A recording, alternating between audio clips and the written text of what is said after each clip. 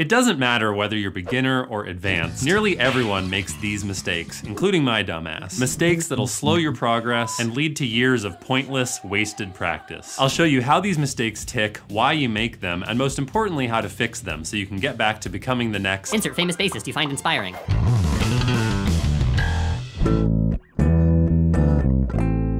Check this out. Here's me trying to play some Bach. See if you can spot what I'm doing wrong.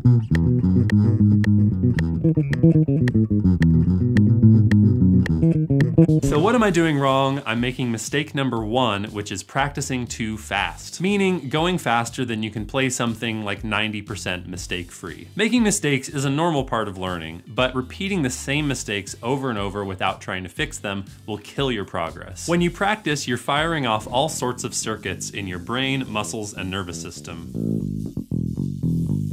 If you practice too fast and repeat your mistakes over and over, you'll hardwire them into those circuits.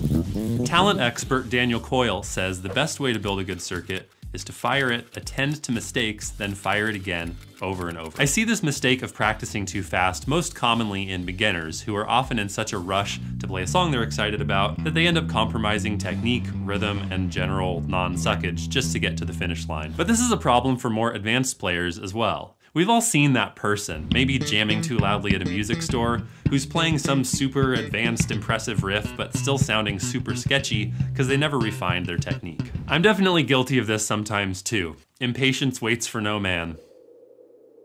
Here's that Bach botching from earlier slowed down. Hear how messy my playing is?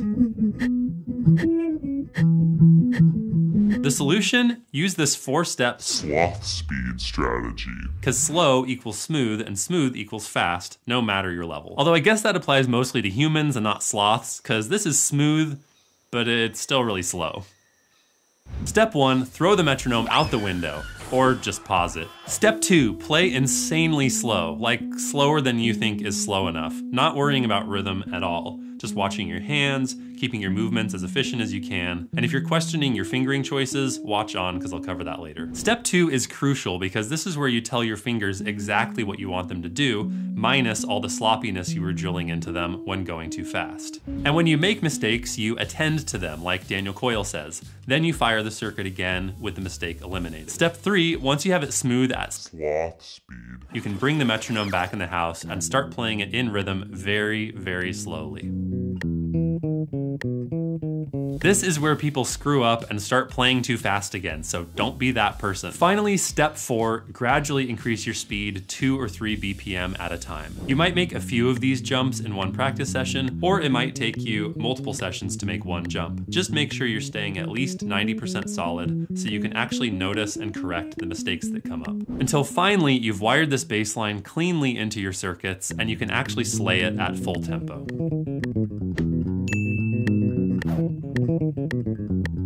Junk food is tasty, but if you fill up on it, you suffer the consequences. There's a bass equivalent of eating junk food for dinner. Do it and you get stagnation, stuckness, and snail pace improvements, which is super frustrating and can lead you to get bored and even give up eventually. So what is the bass equivalent of eating ice cream for dinner? It's mistake number 2, starting your practice with noodling. Noodling is repetitive, unfocused playing of the same old stuff you always play without any particular aim or attention to detail. Confession, like you, I also noodle. When I pick up the bass, I am overcome by the insatiable urge to do random slapping that doesn't really challenge me.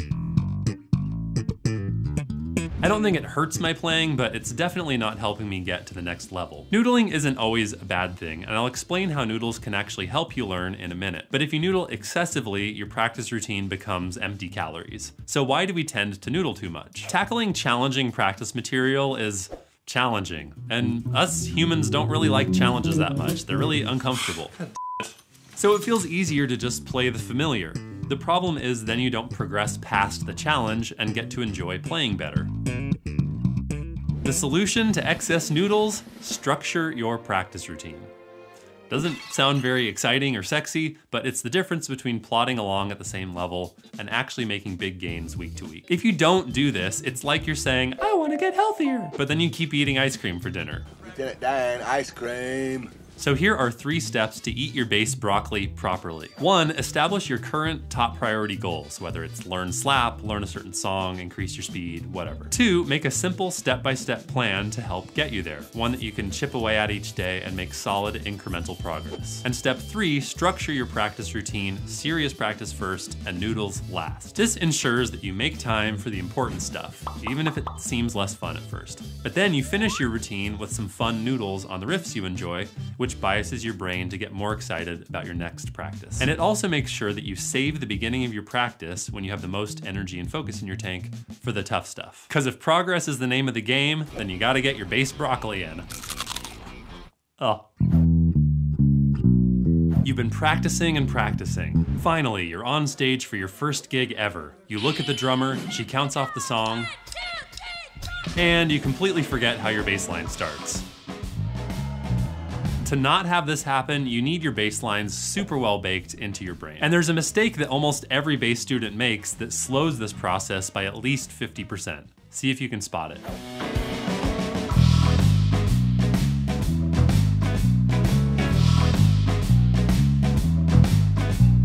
Did you catch that? Let's run that again. Here's the first time using 1 fingering. Here's the second time, same bass line, but different fingering.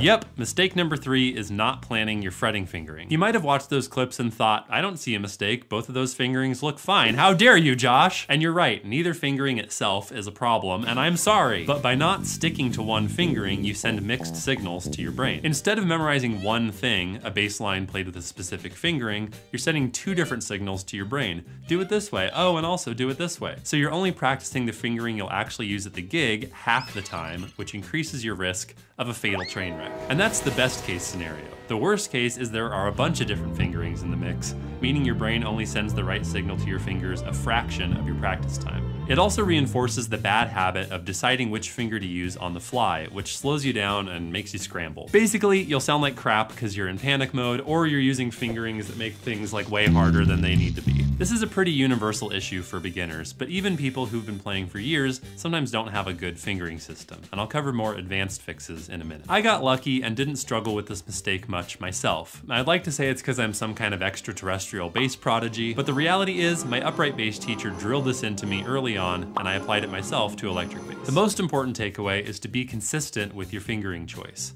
Even if it's not the best fingering ever, if it gets you where you need to be in time and you practice it consistently, it'll serve you just fine on gig day. But it also helps to use a really good fingering. So what makes a fingering good? Well, here are 2 symptoms of a bad fingering. Let's take the chorus riff from Muse's Hysteria, and here's a really bad fingering. That's really hard to play. Okay, so symptom number 1 is jumping the finger from string to string from sequential notes, like I'm doing with the index finger here. So I could fix that just by doing a bar in this case. So that's one thing. And symptom number 2 is unnecessary stretching, which often comes from not using the pinky enough, because here I only need to reach to the 5th fret, so I might as well use the pinky. Now my hand is more relaxed and naturally compressed, so that would give me this. And now my hand is a lot more relaxed, causing less strain, and I sound less crappy. Avoiding these pitfalls will help, but there's still a lot of options when you're choosing a fingering, and it can be a bit overwhelming. A teacher can be extremely helpful for this early on, but if you don't have a teacher or a foolproof step-by-step play-along bass beginners course, then here's a couple ways you can dial in a fingering on a new song. 1, if you can find covers on YouTube, or even better, a video of the original artist playing it live, watch those videos and take notes on fingering. Or 2, if you can't find a visual reference, do a practice session where you go super slow and just test out a few different fingering options until you find the one that feels the most efficient to you, and then stick with it. Once you find your favorite with either method, the most important thing is to stick to it consistently to fully program it into your circuits. The more you let yourself slip up and change fingerings randomly, the longer it'll take to master the song because you'll keep slipping into panic mode. And the more you'll risk that brutal moment of the audience glaring at you expectantly while you fumble around trying to find your fingering. Whew, okay, got through that whole section without making any fingering jokes. What's next?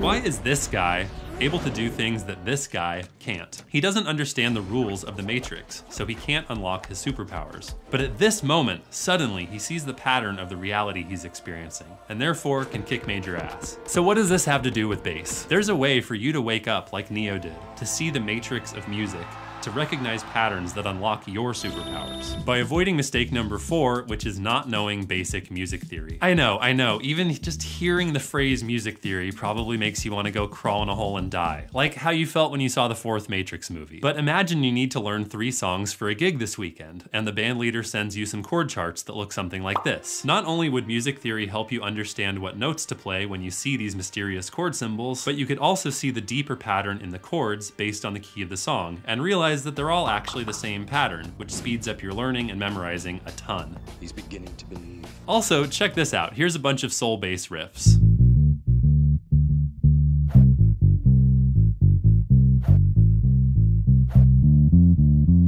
If you don't know any theory, you might vaguely hear these as being similar. But if you have the power to analyze how the notes fit against the chord, you can see why they all sound similar, even though they're in different keys. And then you can easily come up with bass fills in the same style by using a similar pattern.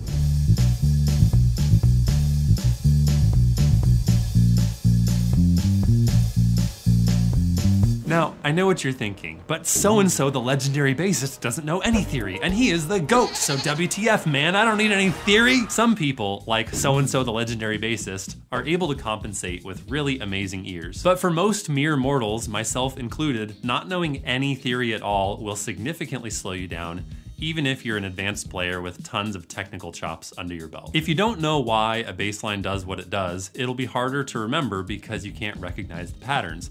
That means it takes longer to learn new riffs and to memorize song forms. Not to mention, it's tough to communicate with other musicians if you can't speak theory. Once you memorize your key signatures, it's easier to keep track of downtown and chord progressions. Right. Here's the good news. Some basic theory, which you can learn in less than a month, will take you a long way. To me, the absolute minimum would be these 3 things. 1, knowing major and minor scales and arpeggios.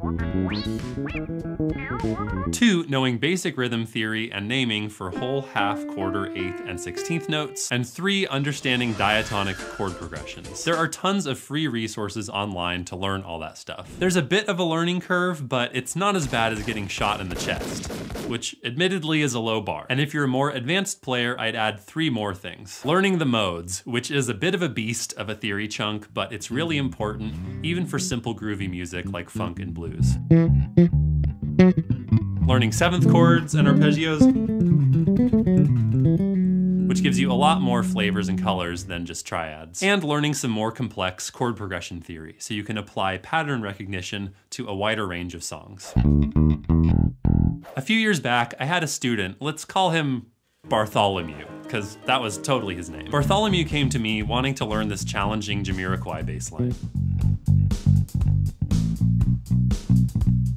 But Bart didn't have a good feel for 16th notes, which this song is full of. Even though he understood the idea of 16th notes, he wasn't able to consistently tell the difference in practice between rhythms like this, 1 E and this, 1 E and rhythms that might sound similar to the untrained ear, but actually feel quite different. So when he made mistakes with the rhythm, he wasn't able to notice and correct them without my help. And this is mistake number 5, trying to learn Jamiroquai songs. Okay, just kidding. Mistake number 5, trying to learn songs that are too hard. This is almost as bad as only playing songs that are in your comfort zone. Because if you go too hard, too soon, beyond where you can actually correct your mistakes, you'll risk learning bad habits and messy technique, or even worse, getting discouraged and giving up. Similar to mistake number 1 of practicing too fast, you're playing in a way where it's almost impossible not to make mistakes, then you end up repeating those mistakes and turn your technique to in the process. So unassisted, Bartholomew would play the bass line something like this.